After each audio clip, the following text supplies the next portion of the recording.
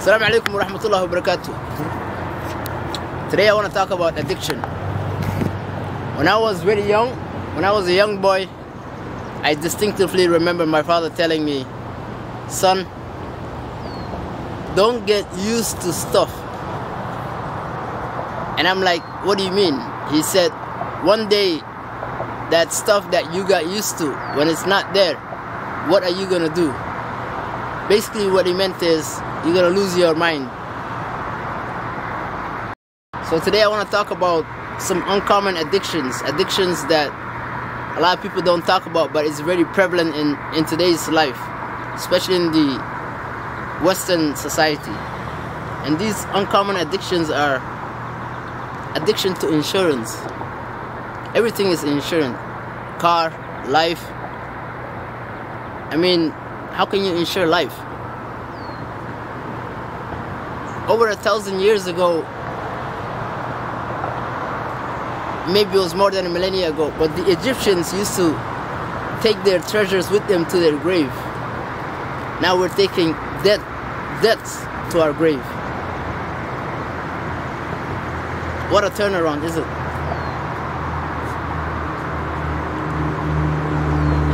Another addiction I want to talk about is addiction to supremacy. What I mean by supremacy, it's not color or religion, it's just plain old supremacy, power over one another in any way possible. Whether it's at work, managers, CEOs, legislators, the power to control others. Another addiction I want to talk about today is addiction to mindless consumption. Just because it's there, you don't have to always consume it. Some stuff you just have to leave it in the ground.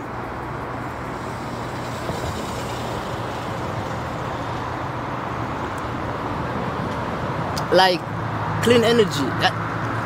The electric car has been around since the 80s. But why are we still taking the oil from the ground, knowing in this day and age, knowing what problems comes after it?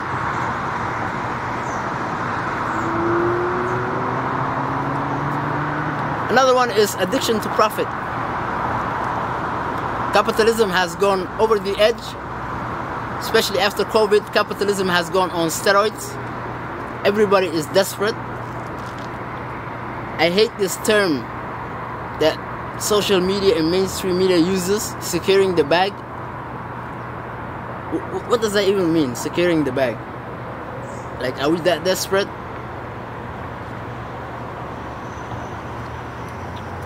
Capitalism has gone overboard.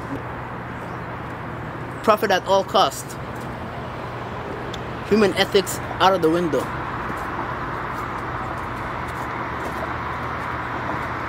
Profit, profit, profit. That's the talk of the day. And no matter whose life you destroy, profit is what matters. That's why the city that I live in, Hamilton, Ontario, Canada,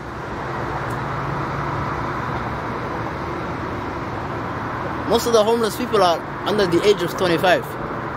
How's that possible? Most of these children grew up in an affluent home.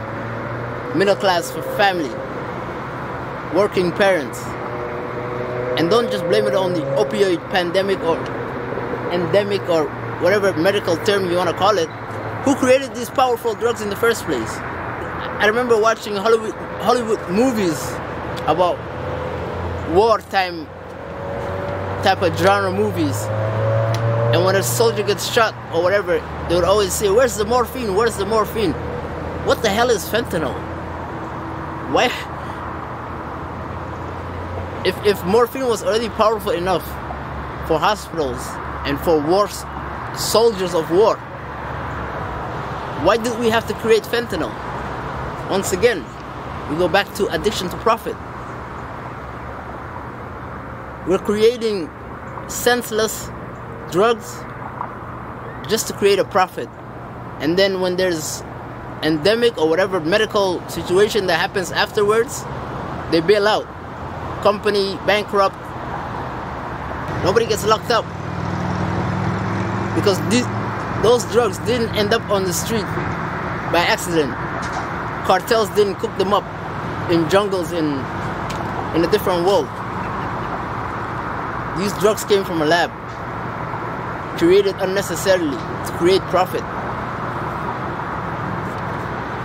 And the last one is one of the most crucial ones that I want to talk about. Addiction to first world amenities, or how I like to put it, privilege over abused.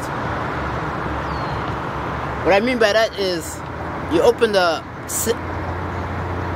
faucet and water comes out. I find that to be privilege, because you don't know where that water came from, what that water went through, and you don't care because you flush the toilet. You don't know where that water is going, where the toilet paper is going.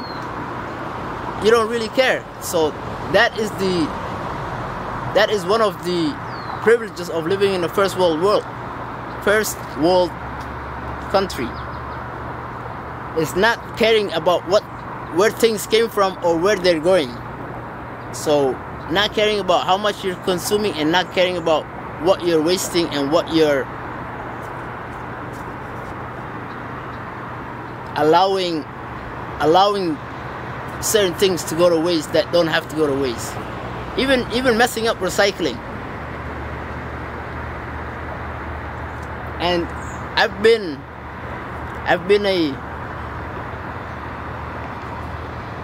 a habitual abuser of first world privileges. That is one of the several reasons, one of the main reasons that made me run away from my home, Somaliland, that I was planning on living and working and making it my home. And when things went awry, when things went wrong, when things got hard, when my heart was broken, and I escaped. I ran away from my own home. That is how powerful these drugs are. That's how powerful the addiction to first world privileges are. Everything is drive-through. Everything comes to your house. Over consumption. Abuse everything. Work a miserable job. Live a bitter life. And I've done these things personally. I've abused most of these things. But Alhamdulillah, God showed me the right way, and I finally opened up my eyes. And it wasn't quick. It took me 5 years, and I'm still deprogramming myself and letting go of certain stuff that I got used to.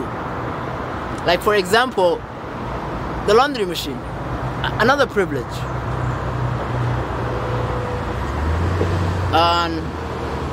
So this past summer, I lost my laundry cart, and instead of getting a new one, I said, you know what, I'm gonna wash my laundry by hand. And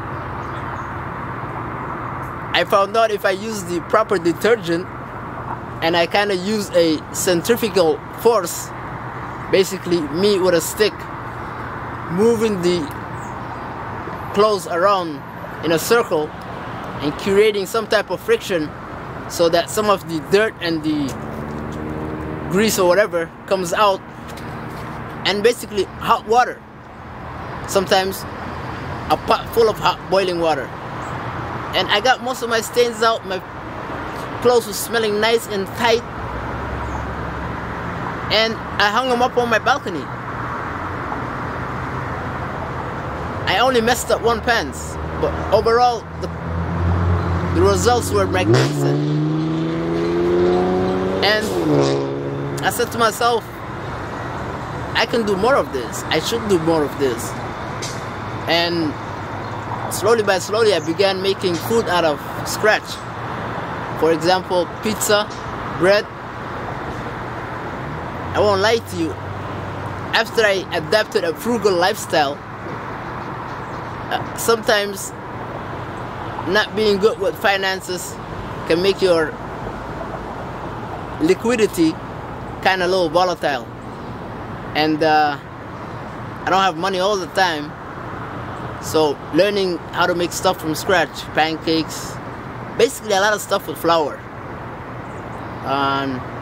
really helped me become more independent from the supermarket by basically having only 4 basic ingredients: oil, flour, water, and heat.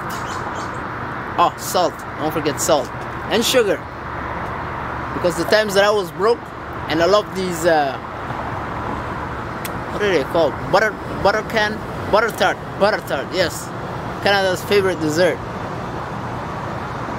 I love them, but there came a time that it was $6.40 for 6 pieces. I said, hell no. I went to the store, I grabbed a bag of flour. I said, I gotta make this.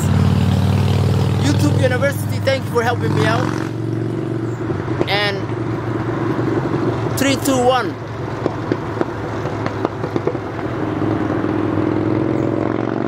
3, 2, 1 pie recipe. I forgot the rest of it. And then make the filling. There was this one time I had a lot of dates in my cupboard and mixed up a little date puree. Another time I had a lot of sweet potatoes. I made a sweet potato pie. Delicious. So basically what I'm trying to say is, with a few errors and mishaps and little failures in the beginning, you get more and more into it. You begin to understand the food better and better. You begin to appreciate it. You begin to understand the process and the method, time, temperature. I'll be quite honest with you, I took culinary school 10 years ago, but I hated baking. I love to be in the kitchen, but I hated baking, because baking was such a precision method of cooking, and I love to freestyle and improvise and just go nuts and experiment, and you can't do that with baking. Well, you can, but you gotta get the methods right. You gotta get the fundamentals and the principles correct.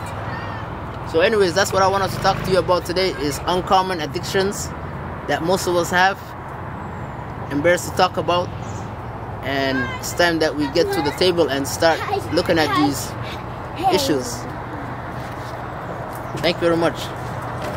Like, sign, and subscribe.